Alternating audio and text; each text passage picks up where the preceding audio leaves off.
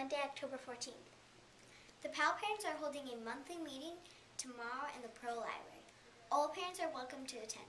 They will be talking about plans for Grandparents' Day. The PAL membership contest includes this Friday, right now. 4th grade is in the lead with 90%. Remember, any donation counts towards the family participation. The first class to receive 100% will receive a homework class. Go 5th grade! The kindergarten and first graders are going on a field trip to Auntie Anne's for a health lesson and will get to make pretzels. Remember, wear your dress blues and bring a sack lunch. The big news this week is the Great California Shakeout at 10:20. At 10:20, we encourage everyone to use a reminder to prepare your home and workplace. We hope you all take part of the statewide event, Drop, Cover, and Hold On. We would like to take you on a location to first grade class where they are going to demonstrate how it's done. This is the Great California Shakeout. You're joining millions of Californians in the largest earthquake drill in U.S. history. Practice now so you can protect yourself during a real earthquake. This is an earthquake drill. Right now, drop, cover, and hold on.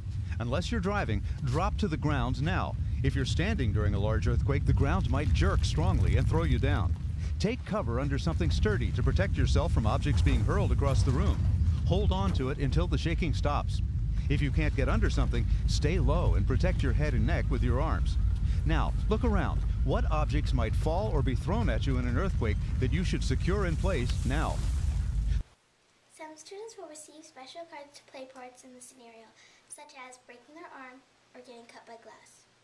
No one really gets hurt. Some will even get to hide, so the teacher and search rescue team has to find them. I remember when Emma Jane got a card that said the bookshelf fell on her, and the teachers had to carry her out on a stretcher. As part of the drill, Miss Ixta will be sending out text alerts to the parents. Don't worry, it's all a part of the practice. Look for the paper in next week's envelope to confirm you received the practice text message. This is Avery and Georgette signing off for this week at Pearl.